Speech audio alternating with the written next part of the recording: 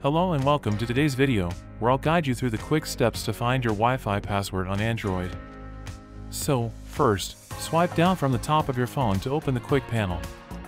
From the Quick panel, tap and hold onto the Wi-Fi network you're connected to for about 2 to 3 seconds. Then from Wi-Fi settings, tap on your Wi-Fi network's name to share it. A QR code will appear on the screen. To capture it, take a screenshot.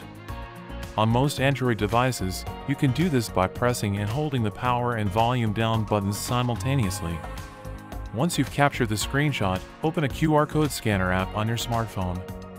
If you don't have one installed, you can easily find and install one from the Play Store.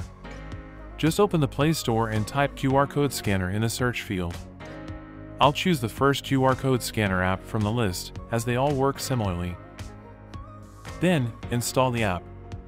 Once the QR code scanner app is installed, open it. In the app, tap on the gallery icon or the option to scan from the gallery. Then, select the location where your screenshot is saved, typically in the gallery. From there, choose the screenshot with the QR code of your Wi-Fi network. After selecting the picture, tap OK or the option in the upper right corner. And there you have it! Your Wi-Fi password is displayed. You can copy it, share it, or directly connect your phone to the network.